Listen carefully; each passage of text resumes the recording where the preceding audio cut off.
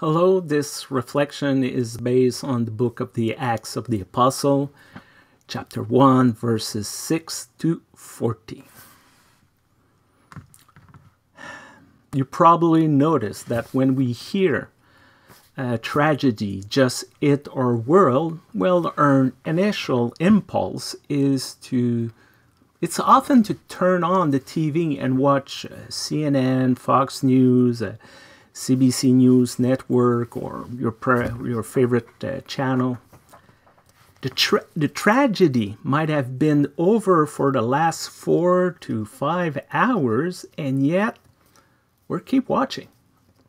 They may go to a reporter on site who is repeating exactly word for word what has been said 15 minutes previously. They might keep showing the same 2-minute clip in a loop over and again. They might tell us they don't know exactly what's going on, and yet we keep watching. Sometimes we're not even sure why we are glued to our screen. And we know from experience that nothing else will happen, and most likely no significant information will come soon, and yet we're still watching. It's human nature. The beginning of the Acts of the Apostles somehow feels that way. You probably already know that this biblical book was written by the same author of the Gospel according to Luke. In today's terms, we could call it a sequel or the second installment of a new franchise. The book of Acts opened with a short reminder that the previous book was all about what Jesus did and taught during his life, followed by an account of his passion, death, and resurrection. Beginning with the 6th verse of the first chapter, where our text begins this morning, the author desires to address the episode when Jesus was taken up in heaven, an event also known as his ascension. In Roman Catholic and Eastern Orthodox churches, the Ascension of Jesus tends to be an important festival, highlighting Christ's glory and power. However, for most mainline Protestants these days, like people of the United Church, for example, Jesus' ascension is it's probably problematic story, to say the least. It's hard sell. It might have been believable a few centuries ago, but today we know better. Like, come on. Resurrection is already difficult to swallow for modern minds, because we're told that Jesus was unequivocally dead, and he came back to life 3 days later.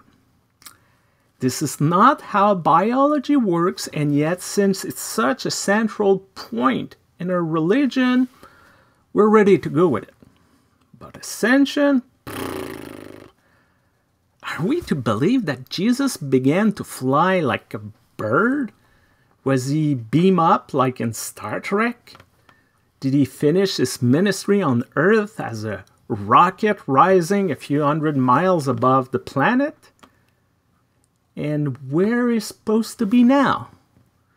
Is Jesus floating in space with satellites? It does not make sense, eh? So why are we keeping this story? Well, this old confusing story most likely did not make much sense for Jesus' disciple either. After the resurrection of their master, after appearing to many for 40 days, after giving them numerous convincing proof that it was really him, well, the disciples surely thought that this was finally the time when Jesus would restore the kingdom of Israel, when this new realm of God would arrive. But no, once again, Jesus is leaving them. And it certainly felt odd. Like if one disciple showed up and said to honor, "Hey, my friend, I have good news and bad news for you. Which one do you want first?" Well, let's begin with the bad news. Well, Jesus is gone. He's not among us anymore. Okay, what's the good news? There's no good news. He is gone. Okay, did he say something like when he will come back?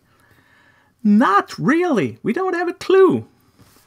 Well, if he's up there, maybe if we look up long enough, we'll see him. Something will happen. We'll see his kingdom. Oh, nope, never mind. That's a bird. So let us stay here and continue to watch.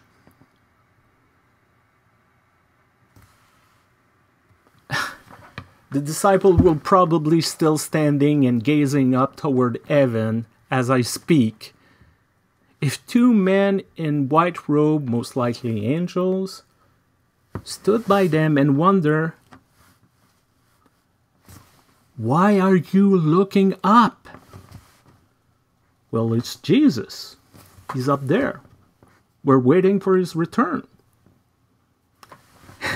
The angel said, "My friends from Galilee, don't you have something else to do?"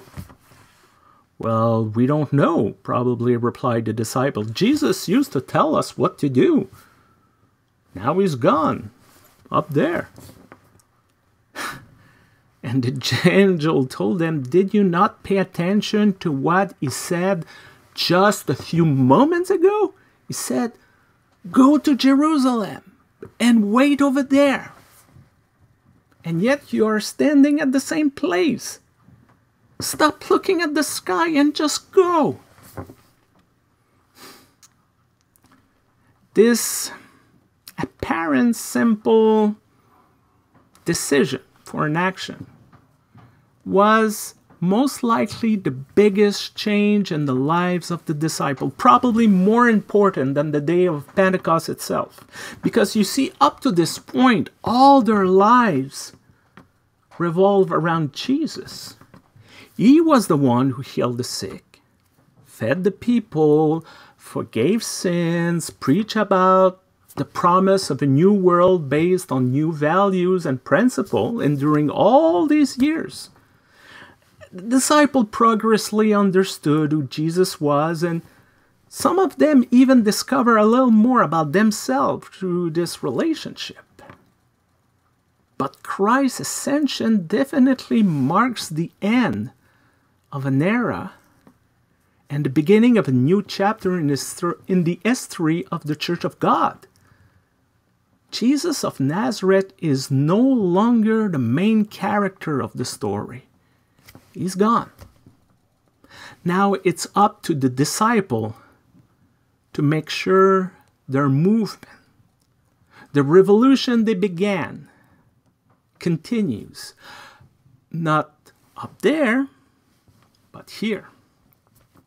They have to make their first decision by themselves. They have to choose between looking at heaven and going back to Jerusalem. And this without Jesus' explicit direction.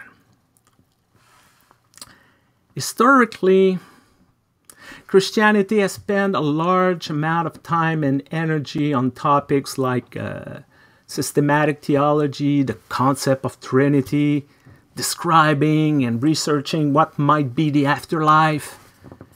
And all of this is not necessarily wrong in itself. But these concepts mean little if they're not connected with the reality of the world that surrounds us.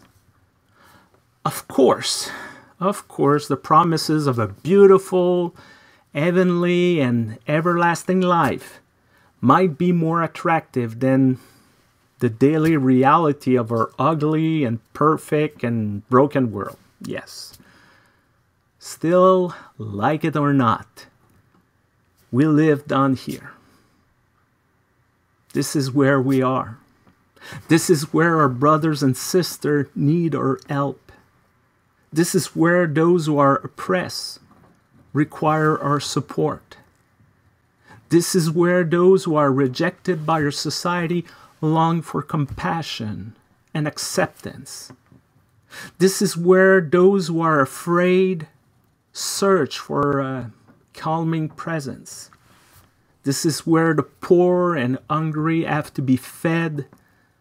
This is the world where our ministries have to be done.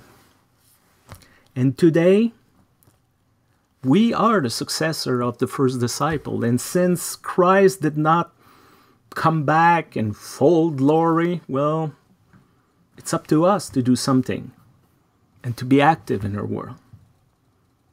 The kingdom of God, the new realm Jesus came to announce, is now our mission.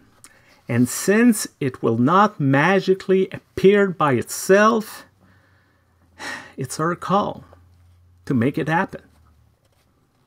This means we're asked to be involved, to use the numerous gifts we receive, to be brave, to be courageous, to act, even if it's scary at first, even if we're not sure we're doing it right, even if we have never done it before. We are invited to be generous and bold, as Jesus taught us. We are called to stop standing and looking up for something up there and to go where we are needed the most. It's always safer and less demanding, for sure, to be a spectator than someone involved in our world. As disciples of Jesus the Christ, we are not called to stare at some reality over and again, expecting something that may never come anyway, but to act, to try, to undertake new projects, and to dare to be the church of God, even in this time of pandemic. Instead of passively waiting for Jesus to come back and fix everything for us, we can all actively participate in the work that needs to be done today. Jesus is gone. It's up to us to make a difference, not over there, but down here right now. Thanks be to God. Thank you for being there. And amen.